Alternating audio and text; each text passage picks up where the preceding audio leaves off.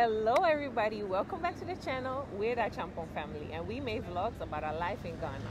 Today we are having something different. We are also with somebody, well, his name is not Acheampong, but he's definitely family, and we're going to talk about how Ghana changed his life. And yeah, here's Richard.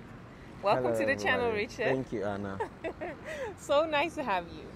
So Richard is Kevin's auntie's son, the one you like so much, the one at the market. And you are third born, right? I'm the second born of 5. Second born. Okay, Yeah. okay, wow. So when did you move out of Ghana? How old were you? So I moved out of Ghana to the UK when I was around, like, I think 25 years old. Okay, okay. Yeah. And you then, were the first one of your family, right? I mean, to move out, yes. Yeah, for your siblings. Yes. Okay. I think the motive was to obviously, I'm not saying like greener pastures, but I wanted to school in the UK and obviously have something better and different from being back home in Ghana. Okay. Yeah. So, well, when I went there, I obviously went to a nursing school. I finished my degree and then I became a psychiatric nurse. Wow. Yeah. Okay. So basically, you're living the Ghanaian dream, right? Because that's what everybody wants. They're talking about, I went to abroad trade and you made it. So that's it, right? You went to abroad trade and you made it. Because you like, okay, on a day-to-day you work, but you really enjoy life, right?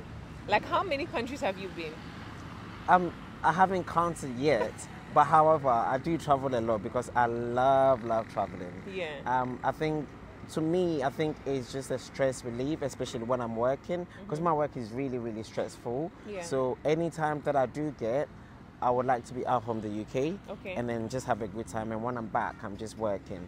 I mean, living the dream, I would say God has been good and I've just been quite okay, successful now. I'm at a place where I really do like the most.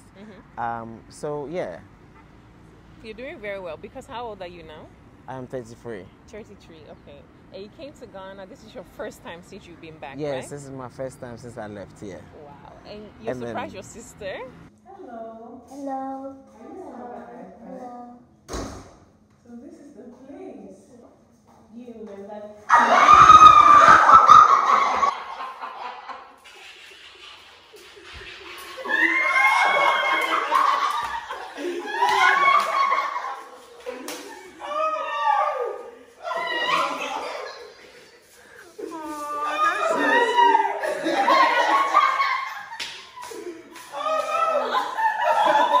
I'm going to cry.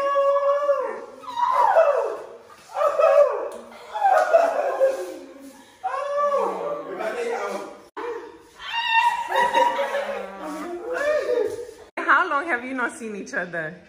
How many years? 7 years. Wow, that is crazy. Yeah, it's been quite a while now, yeah. You're going to surprise your mom? Yeah. How do you think she will react? She's gonna be shocked eventually, obviously. I didn't call her that I was coming and I didn't tell anyone that I was coming. Yeah. I just want to know the reaction. Yeah, me Yeah. too. I'm so psyched to know. I can't wait for that. But okay, let's talk about when you left for UK. You have never been to UK before, only No, in I had been. Oh, you had? Yeah, I was being okay. back and forth. Yeah. Okay, okay. When I was in Ghana, I was going back and forth to the UK on the so you holidays. knew that So already? yeah, I knew the UK already. That's the Okay. reason why I wanted to move there. Oh, okay. Yeah. And your dad talks about that too, right? Yeah, 'cause my your dad used to live stay there. Okay, Yeah. okay. So how was it for you, like a young boy, knowing that you're going to move to the UK? Were you like gassing all your friends that I'm going to live in UK, or how was it? I think it wasn't all gassed up because most of my friends lived abroad, or most of my Okay. friends was just traveling back and forth when we were younger. But the thing, I wasn't really gassed up much because I was going back and forth on a holiday Already, when I was in Ghana. Okay. So to moving is just like I'm still coming back to the UK. So it wasn't something like, oh, it's my first time or something that I was really like, I can't wait and all that. Yeah. But when I did, I think it was a great experience because obviously I'd never worked before. I mean, because I was young, I've never worked before. So my first job that I had was in the UK, and then I progressed from there, and then I started schooling. Yeah. So when you came, how did you go about? Like, did you live with family? Was there someone to help you? Because the system is like very different from Ghana. When I went there, okay, so when I was going on a holiday, when I was in Ghana, back and forth, I was living at my grandmom's place, my late grandmom's place. Okay. She used to live in London, Okay. so that's where I was staying all the time. Okay. And then when I moved, I was there as well. Okay. Yeah. So she helped you, taught you the roundabouts and how to go about with all that. Yeah. Okay. I mean, I got lost so many times because everything was literally the same. Yeah. But I think as I was going on a visit all the time, I got used to it. Yeah. And then later on, when I decided to move, Yeah. it was okay because I knew the place already. Yeah. Okay. You moved when you was 25, right? Mm-hmm. So before you moved, you did secondary, university, Right, yeah, all yeah. that you finished. You So, did yeah. your how do you call that? The What? thing you have to work for free in Ghana for a year. I never did it. Oh, you never did No, that? I never did it. No. Oh, okay. Yeah. I thought it So- was mandatory. I mean, if you wanted to do it, I knew I wasn't going to live in Ghana. So there was no okay. point for me to So have you to could stay do a that year national and then do the national service. Yeah. So as soon as I finished the university from here, I did my graduation, and I went straight after my graduation to London. Okay. Yeah. And then when you settled in London and finally you got your own house, you went to university. So you have 2 degrees then. Yeah. One from Ghana and one Yeah. from UK. Yeah. And now you're a mental health nurse. Yes. Okay. So you will not say you've made it, because in my eyes you've made it. And I think in a lot of Ghanaian people's eyes, like I think for you, the way and your standard of living is normal because a lot of people around you live like that. Right. But if you look at how you, let's say, if me was your 17-year-old self, with your 17-year-old self, Richard, you made it. I think I would have said to myself, I'm comfortable, or I've got to a place where, even when I compare myself with my friends, or most of my friends, even in the UK, I think I've done quite a bit well for myself, as compared to some of my friends. Some of my friends are doing very well as well. But I think God has been good to me, literally. This Yeah. guy, he's shy. You should Yeah. see the car he's driving every day. When I text him, he's in another country. No. Hey, and he's building a house. Where's your house currently building at? So this house is in what's it called? Coco Beach. Okay. So where the beach is. Okay. Yeah. So you're getting a beach house. Yeah. Can so, I get a key? Like I can come. Of course, anytime? 100%. Okay. So what is your biggest lesson you've learned moving out from Ghana? What has that experience brought you?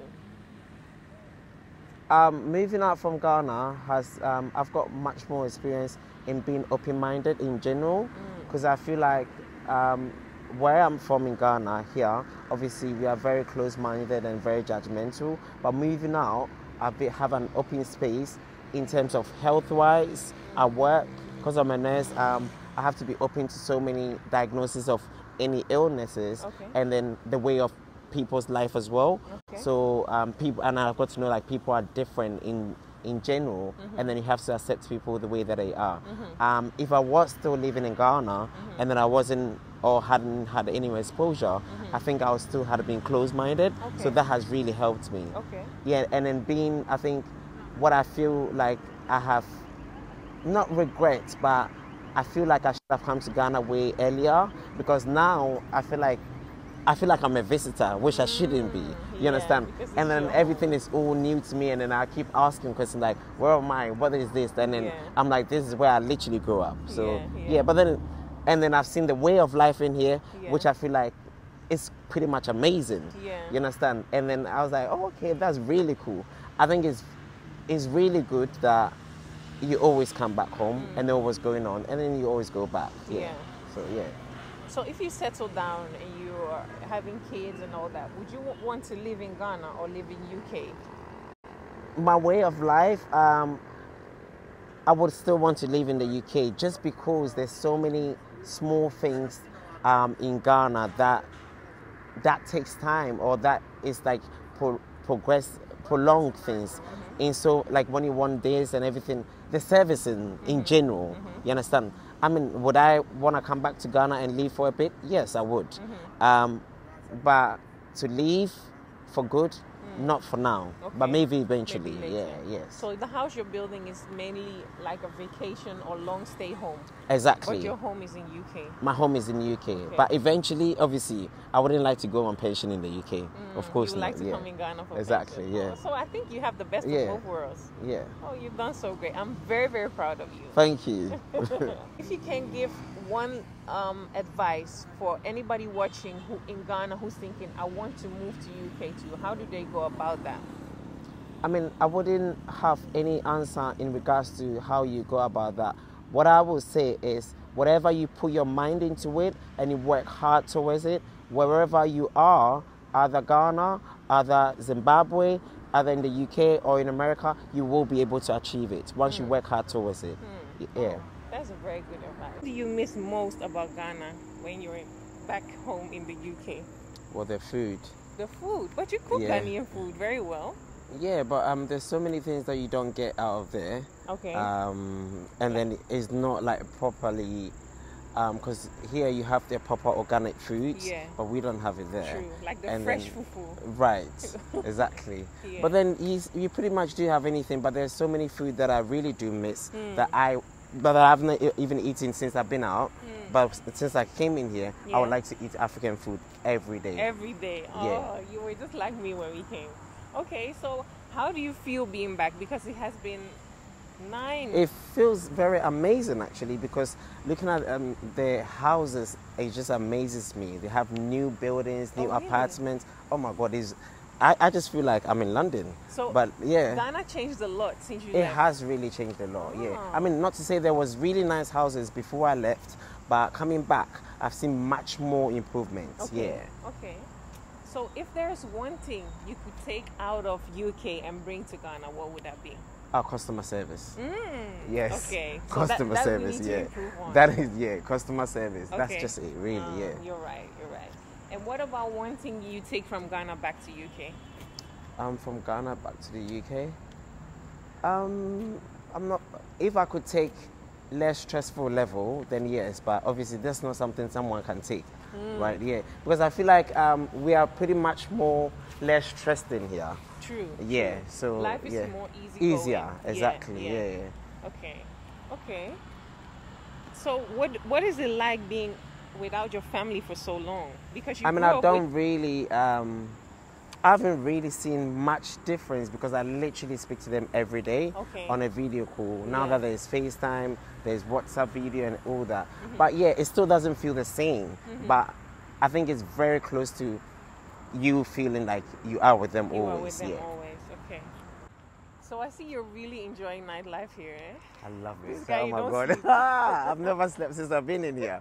No. Because UK Oh, no, is now oh. in tier 4 or something. Right, yeah. Wow. So everybody, life is way better at the moment here, right? It's amazing in here. I don't want to go back. Seriously, I really don't want to go back. Wow. Yeah. So maybe you can stay until the lockdown is over. I mean, if they extend for me to stay, then I'm happy to stay. Oh. But if my flights have to take me back, Yeah. then yeah. Okay. So what are places you definitely still want to visit? Because you've been to Bloom Bar, Sandbox, Twist, Front Back, I don't Polo know. Beach Club. Yeah. And it's only been 2 days since you're here. Yeah, but then I really don't know what's out there. I feel like there's much more to do in Accra. There's so many places to go in Accra. Yeah. And there's so many, like, so I want to be everywhere, literally. I want to have experience everywhere. Everywhere. Yeah. Yeah. How long are you staying? I'm staying for 3 weeks in Okay, total. Yeah. okay. I think 3 weeks is a very good time. Yeah. And you will enjoy a lot. And I'll miss you when you're gone. Likewise. Don't forget likewise, about my yeah. key from the house once it's done. No problem. Don't worry. So thank you very much for watching, guys. If you made it this far, why don't you subscribe to the channel, and we'll be getting more and more stories like this. See you in the next one. Bye-bye. Bye.